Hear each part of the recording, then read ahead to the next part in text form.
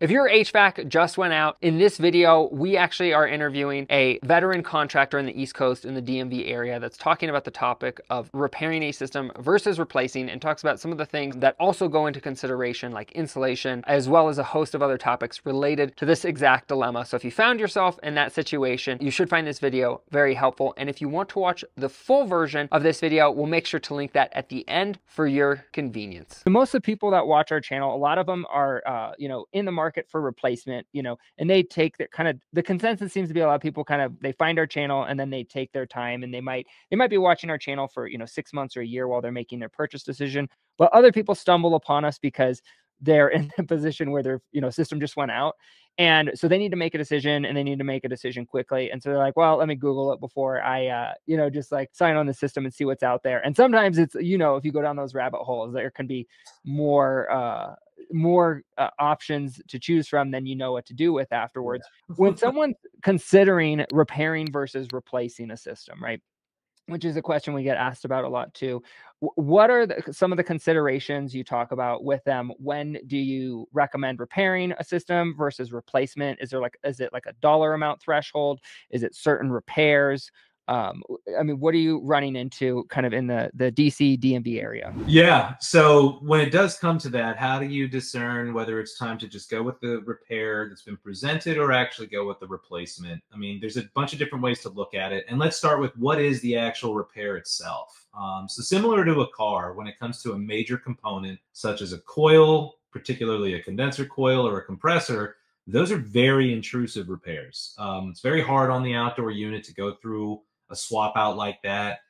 Imagine it to replacing a transmission in a car. That's what I would compare a compressor to. It's the heart of the system. And, taking it out, putting it in, there's just a lot of things that have to go on with it. And while you will have a warranty on that repair per se, it may not hold. It may not take hold a year later. And those repairs can be very, very costly. I've seen compressor repairs cost as much as $5,000 and $6,000, depending on what kind of compressor it is. So that's one of the things where it's, how intrusive is the repair going to actually be?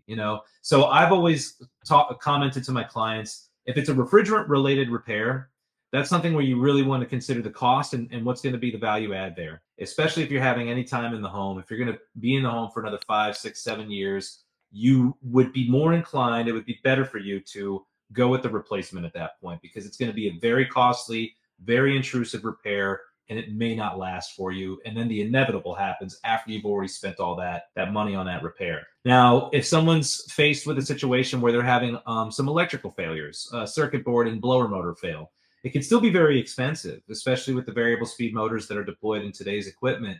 It can get expensive. I mean, you could still be at about a $3,000 price tag for a repair like that.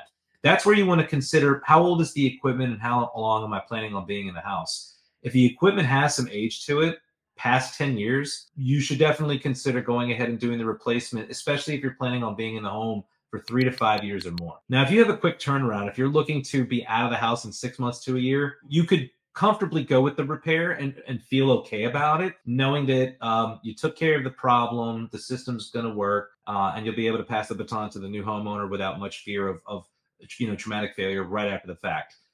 If the system is 15 years old, I would still recommend replacing it then at that point, because it's too old, it's too old. So, well, and it's not like a dollar for dollar thing, but doesn't it also make the home easier to sell, because it's not like, especially in a tight market, I think, I don't know how much you follow the house. This isn't a housing market video, but I think, inventory in certain regions has been piling up. I know Florida has like a ton of inventory, that because everyone that moved there in 20 through 2022 is that now moving back to California and New York. And so there's a lot of inventory.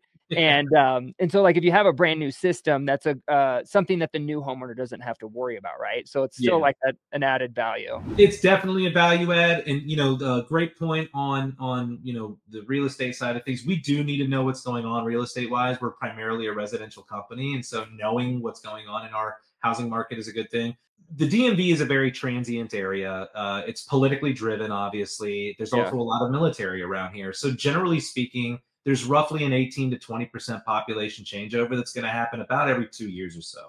Even more population, and even more population changeover during the presidential cycle, because that's when you're going to have more administrations leaving, more of the military leaving, and then more of an influx coming in.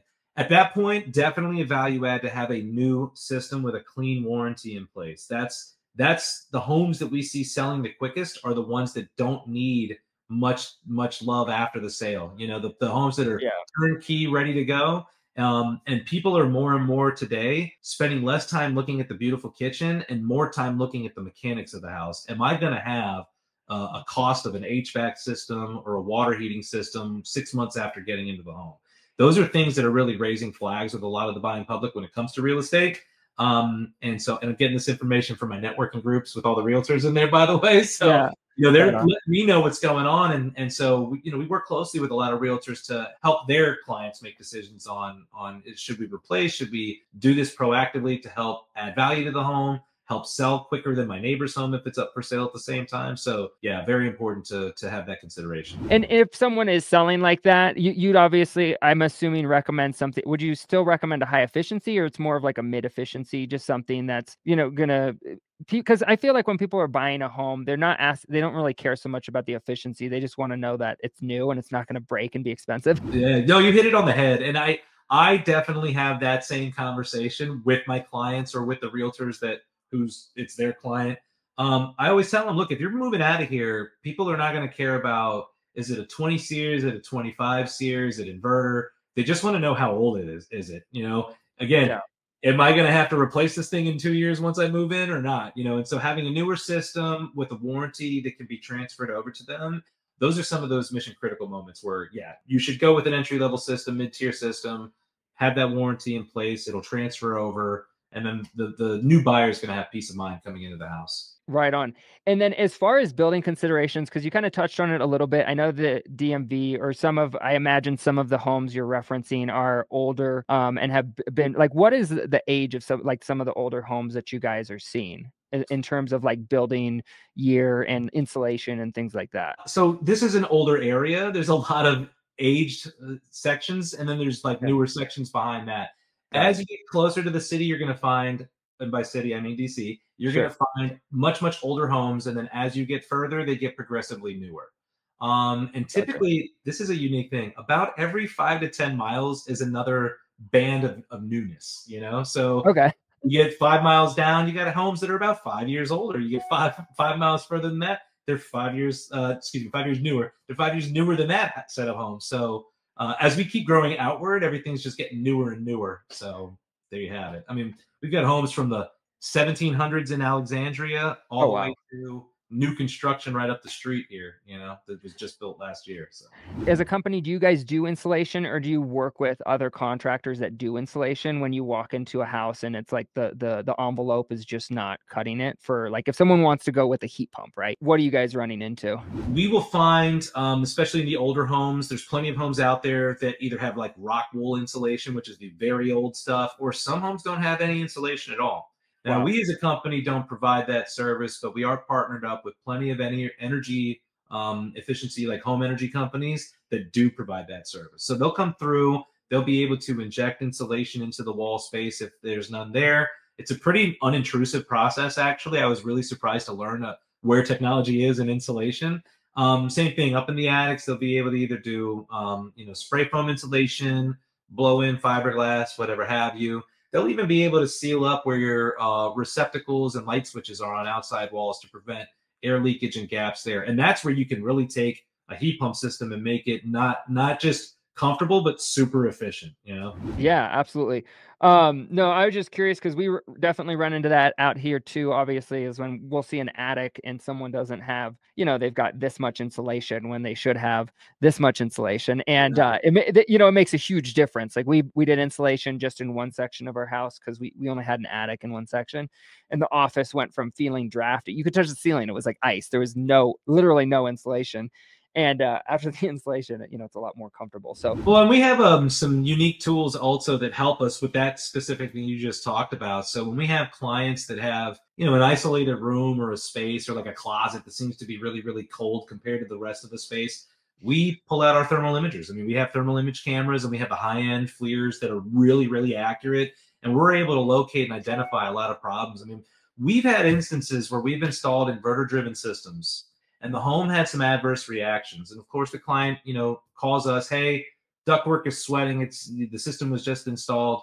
It's got to be an issue. We go out, we do a full analysis. The system's running fine. And then we go ahead and do a thermal image scan. And then we start to find these massive gaps in the home, the exterior structure points of the home that you can't see because of either siding or brick, or it's covered up by drywall on the inside, but there's literally massive gaps. And once we've identified that for the client, we're able to scan it with the thermal imager, snap a picture of it for them, give them a full write-up and report, and then put them in contact with a home energy company that can help to resolve that issue for them.